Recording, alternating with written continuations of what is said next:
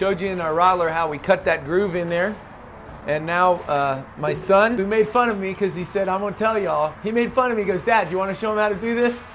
And I was like, no, because you'll do it better than me.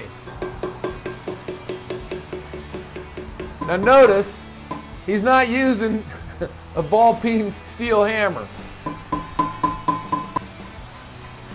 I just wanted you to see that he can probably do your nails for you, man. Here's the parting line, and here's another little trick that my son is so smart about.